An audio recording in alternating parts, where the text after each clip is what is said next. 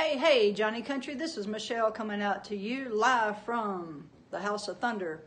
Just want to give you a shout out, buddy, and say that we're extremely happy to have you a part of Billy's fan club and being the president of that. I know he's extremely excited to have you a part of his family and a part of his career. I know he's looking forward to getting a chance to meet you, buddy, and hopefully maybe coming to your school and talking to your school about bullying, because bullying is no good. So maybe we can join forces too with his campaign for Beat Bullying with Billy. Never know, bud. You never know. But I thought I'd give you just a little bit of a sneak peek here. So I'm going to flip this camera around if it'll let me. Maybe it won't. All right. Well, if not, then I'll just do a little bit of this for you. How about this right here? I don't know if you can see that, bud, or not. But that's actually, let me see if I can get it up here.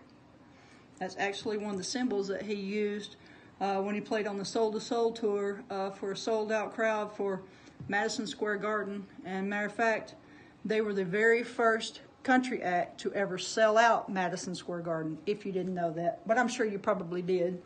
All right, let's see here. Let's do a little quick walk around right quick here. Here's some of the albums. I'll zoom in right here for you, buddy. Presented to Billy Mason. Here's one I think you sing an awful lot. Live Like You Were Dying. Presented to Billy Mason.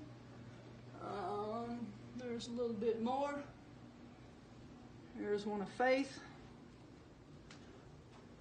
Here's some from the early days.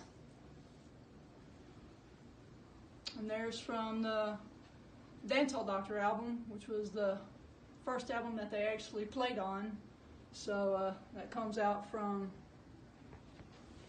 what? I'm sure you probably know, Real Good Man, Red Ragtop, right? All right, buddy. Well, I got to get running, so we'll see you soon. Take care and keep sharing. We love you, buddy. Bye, Johnny.